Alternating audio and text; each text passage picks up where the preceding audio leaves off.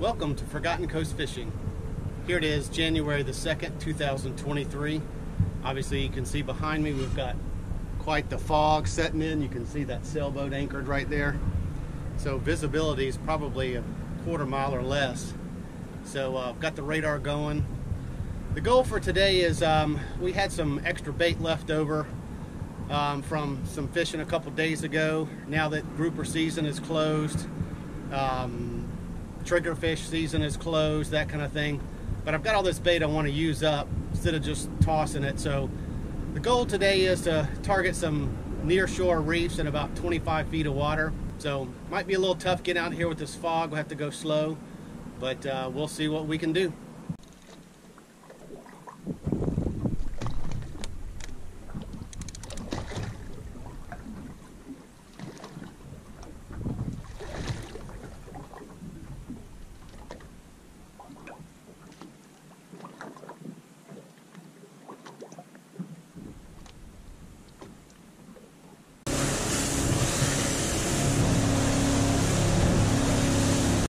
So we changed spots, really didn't have any bites on the more shallow reef. So we pushed out to about 62 feet of water.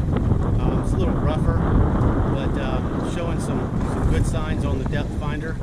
So we'll see what we do at this spot. All right, so get some nibbles right off the bat. That's a good sign.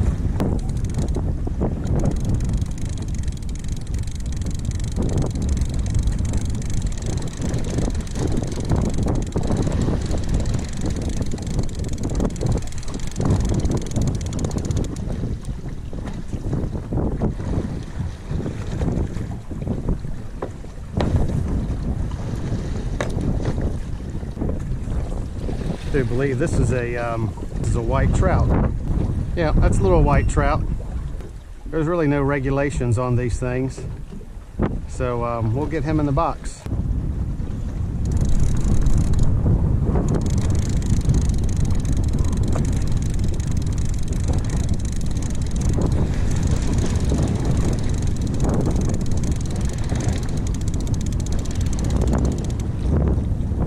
All right.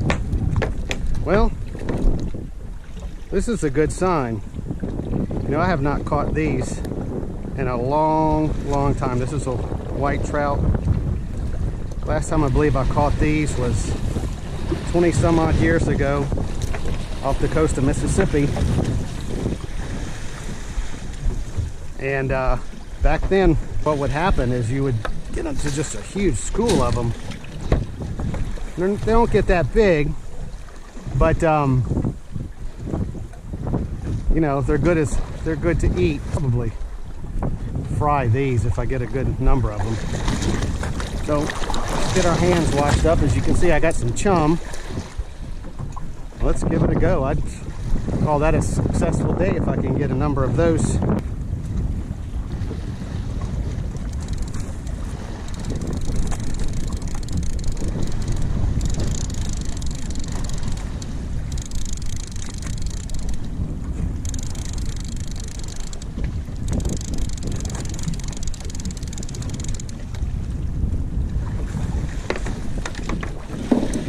Right. We don't want to lose him. Another white trout. You see their mouth looks exactly like a speckled trout. Got one or two front top teeth. The mouth is very similar. In fact, the fish is very similar, we're just without the spots. Little kind of rainbow color on top. So that's a nice white trout. I'm happy with these things. 3 in the box so far. Let's do it again.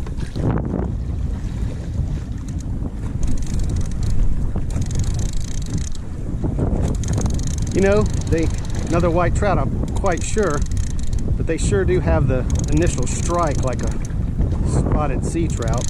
Real fast, aggressive bite, and a decent, you know, pull for their size. So, well, that's because I had 2 of them. This white trout was certainly not the target species today, but hey, something to take back.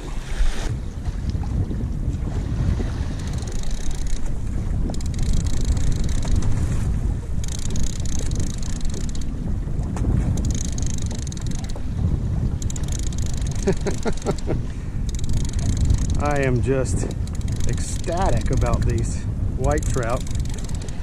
Well, it's going to be another tomtate.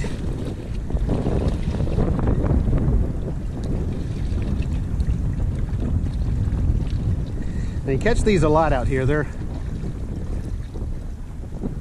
good bait fish for grouper and snapper and that kind of thing. They have a red mouth. Fog is still not lifted. You can see the sun's kind of starting to peek out, but it's been 2 days of this fog, and the Grady's got radar. Or else I'd have been pretty nervous trying to get out here.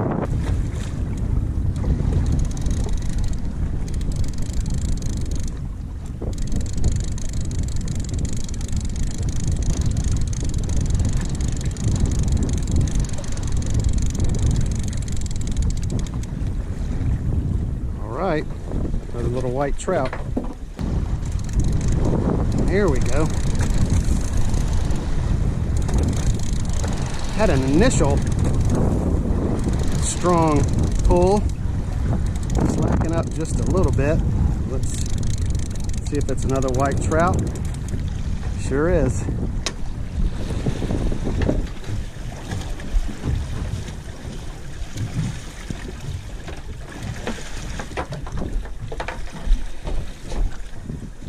Beautiful.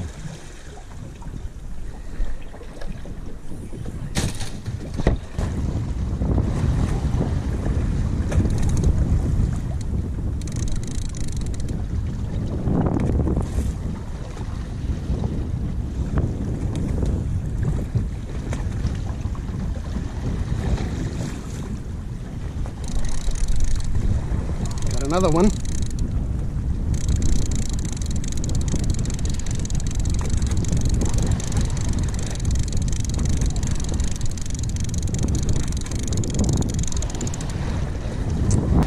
Tomtate again. Well, so much for the sun burning the fog off. It seems to have regressed a little bit. Maybe I shouldn't wish for bright sun when you're catching fish. Just a double tomtate again. Let's change sides of the boat. So I do have a chum bag out. I was kind of hoping some of this chum might bring mangrove snapper up or two. As like I said, grouper, triggerfish, red snapper are not in season right now, but we're not quite deep enough for beeliners, which is a vermilion snapper. Those tend to be 100 or so feet of water or close to it, and we're just in barely 60. But mangrove snappers, of course it's the winter, and they like to, oh, here we go. Let's see what this is. But, you know, you might get some out here on the reef. Chum sometimes will pull them up. Pretty skittish though. Now let's see what we got here. It's taking a little run. I guess changed to the other side of the boat was the ticket.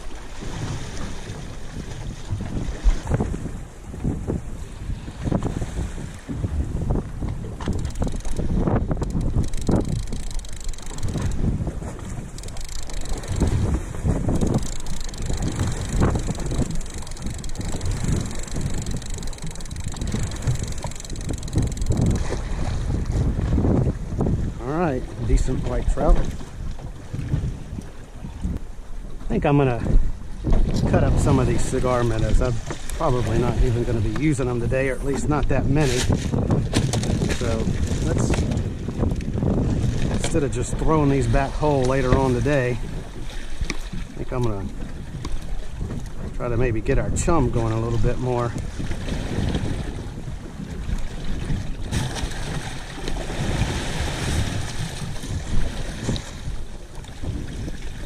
I'm gonna do the sort of the double offering. Put a little more squid on this hook, and then put a little piece of cigar minnow on the other one.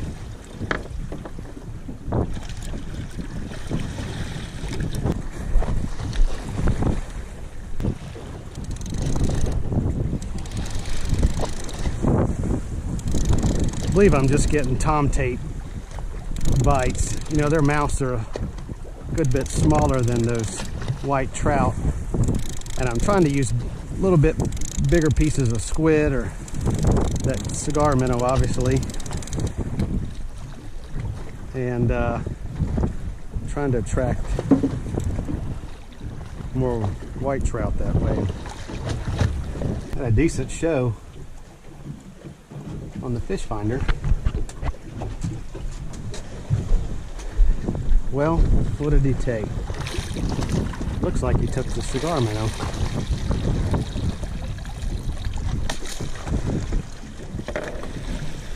Well, let's try that again.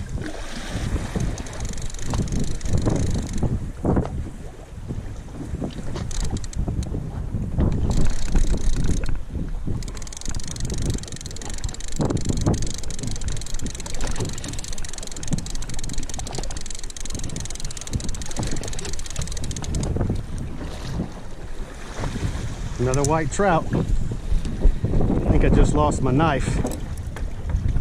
Told myself earlier to be organized and gotta find a good place to put a knife when I get a new one.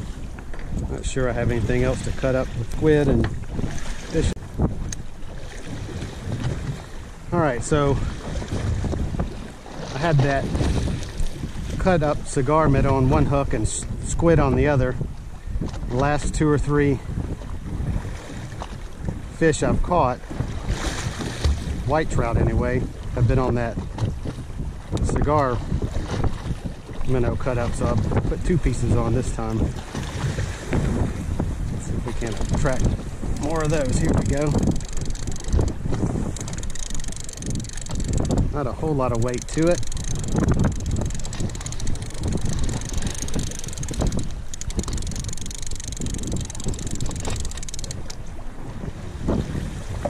Another tomtate.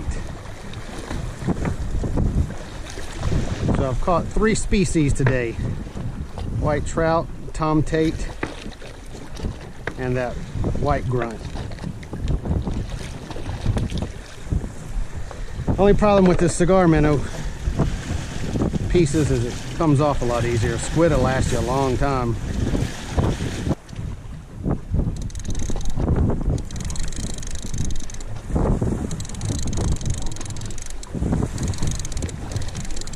Oh, I think he got off. Probably got my cut bait as well. Let's give it one shot to see. No. It seems rather small.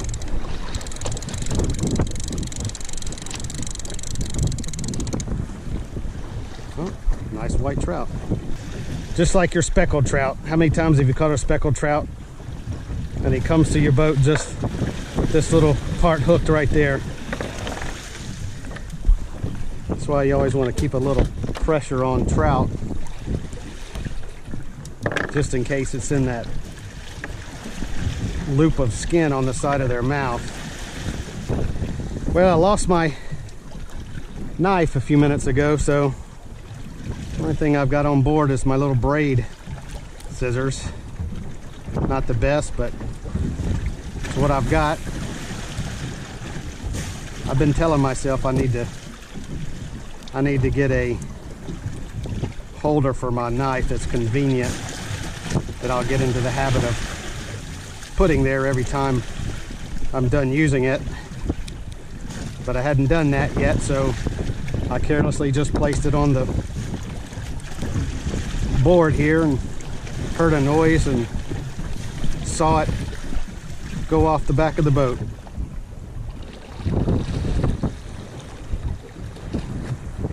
They're hitting it before it even gets to the bottom. Now I like to keep my rod tip down, just hovering the bottom. If I feel like it gets off, I can open the bail and let it sink again. And then I can have a little room to kind of bring it up like that.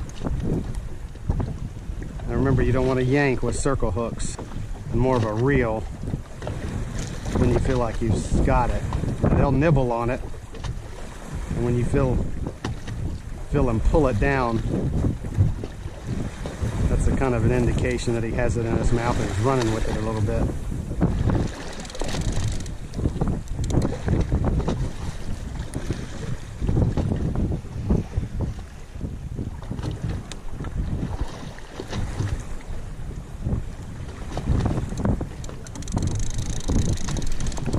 That was just a reel. I don't know if he's still on. Need to check the bait anyway. Oh, some little baby tomtates. Here we go. This seems like it's got some weight to it. Or it could be too. Now, I don't really need to be pumping the reel like this, but it's just kind of easier to get them up than just a straight reel.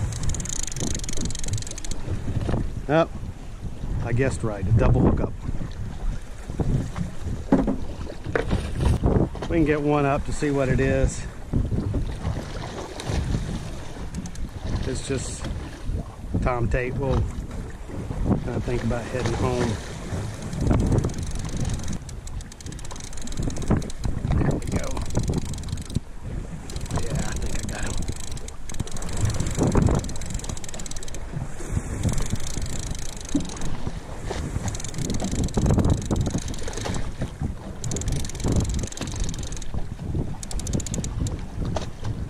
Well, what do you say to that? I said if we get a tomtate, we're going to think about going home. But we got a little white trout again. Alright, so I'm going to head on back to the house. Certainly a great day of fishing. It's getting a little rough, so I want to kind of get on back before it gets too rough. But we'll see you back at the house.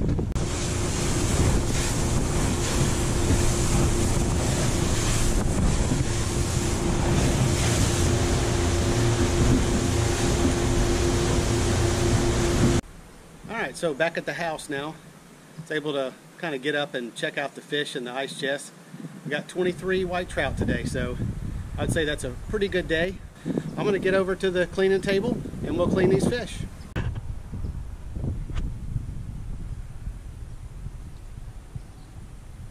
Alright, so I'm going to go ahead and clean these fish here. I clean these white trout same way you do a speckled trout. They're essentially the same fish. But what I do is kind of go right behind the gills, kind of make it at an angle, just like you start out any fish. Go down to the belly, cut through the belly, kind of to the anus there. Then you want to pull out all this, including the swim bladder. This is tough right here. If that gets in your way, you'll have a hard time getting through that. Then you just follow the backbone all the way through. Now I always stop at the, I don't go all the way through at the tail, I stop. That way the fish gives me a little more weight as I'm getting the skin off. And what I do is I just use my left hand just to kind of follow my knife, kind of keeping pressure. See, as I inch it down, just to kind of keep things still on the table. And go all the way through. Then you can just kind of follow this rib bone, there's rib cage. Just kind of follow that. Cut it off, check for bones. If you have any, they're usually going to be about right here, so that one's good.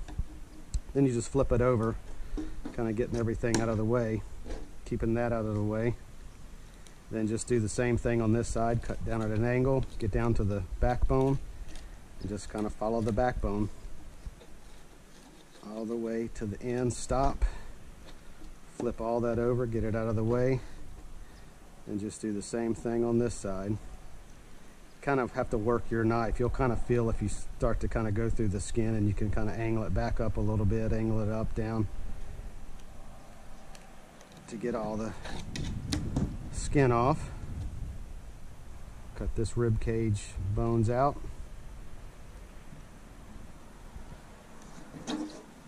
Feel for bones. That's how you do it.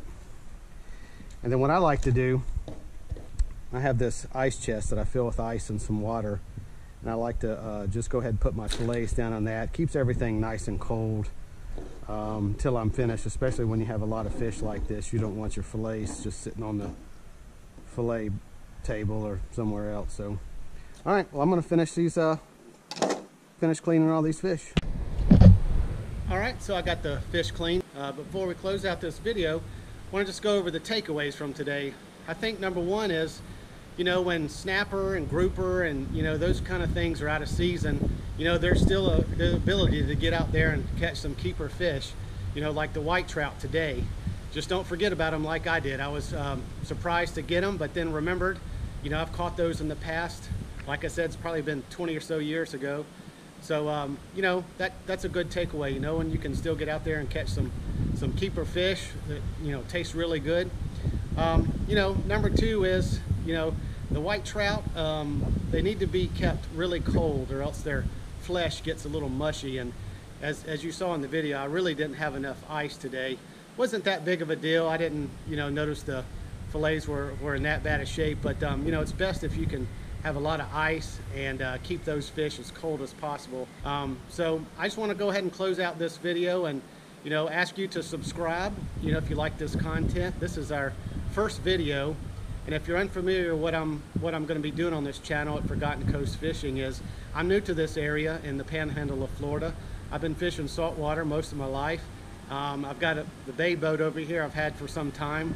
The Grady White behind me I've just recently purchased, so I'm able to get out in our bays as well as our offshore reefs and areas out there. So what I'm going to do on this channel is, you know, kind of take you with me and use my knowledge of fishing to learn this new area. You know, hopefully you can come along and learn some of those tips and tricks that I'm using to learn this area to help you catch fish in your area. So until next time, we'll see you later.